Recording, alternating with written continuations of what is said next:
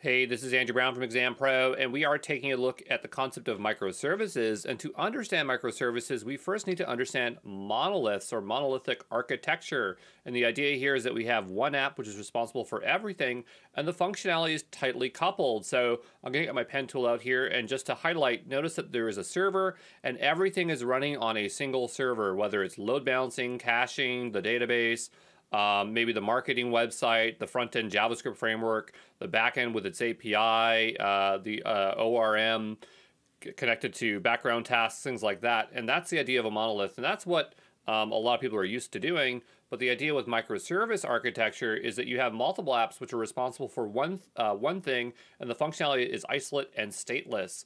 And so just by leveraging various cloud services or bolting it onto your service, you are technically using microservice architecture. So maybe your web app is all hosted in containers. So you have your APIs, your ORM, your reports.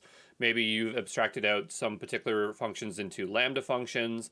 You have your marketing website hosted on S3. You have your front-end JavaScript hosted on S3.